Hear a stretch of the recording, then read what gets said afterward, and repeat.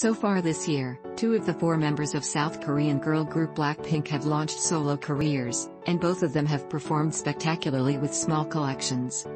A few months after Rosé scored a huge chart win with her debut Satar, her bandmate Lalisa also lands a major placement on the weekly albums chart in the Asian nation. Lisa's debut release on her own, Lalisa, debuts at number 1 on the Gaon Albums chart, the weekly ranking of the best-selling collections in the country. The set is a single album, and it features either 2 songs or 4, depending on which version fans picked up.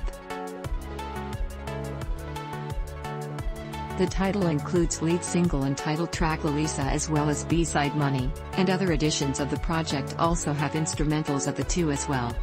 Lalisa is Lisa's first appearance on the Gaon Albums chart on her own, though she has made it to the top of the tally as a part of the band that made her a star. Interestingly, a different version of Lalisa also debuts at number 4, giving Lisa control over 2 of top 5 spots on this week's Gaon Albums chart. The original take is new at number 1, while the kit edition arrives at number 4. A kit is a special interactive album that is particularly interesting to superfans who crave more content.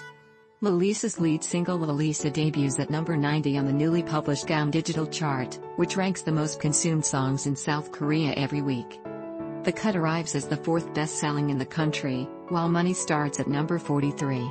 Lalisa also launches at number 156 on the Gaon Streaming list. Lisa is the first member of Blackpink to hit number 1 on her own on the Gaon Albums chart. Earlier this year, Rosé peaked at number 2 on the same list.